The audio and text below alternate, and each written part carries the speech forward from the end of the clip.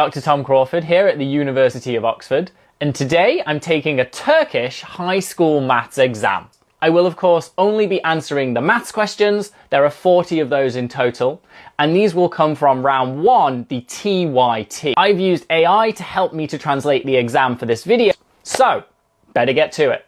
Straight in with a weighing question. 5 out of 120, so that's a question, which is going to be 5, that's 15 out of, A. Right, so I think A is false.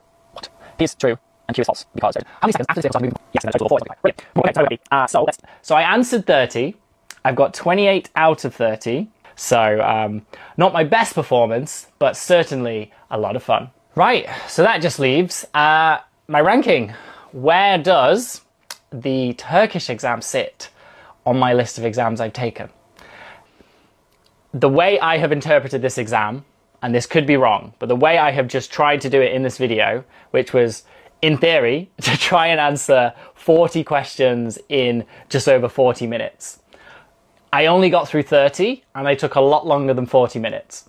So for those reasons alone, this has to be the hardest. But if I am interpreting this in the same way that I have throughout this video, answering those 40 questions in just over 40 minutes is pretty much impossible. So for that reason alone, completely on time pressure, it's by far the hardest. In terms of difficulty of questions, it feels like it's sitting somewhere in the middle.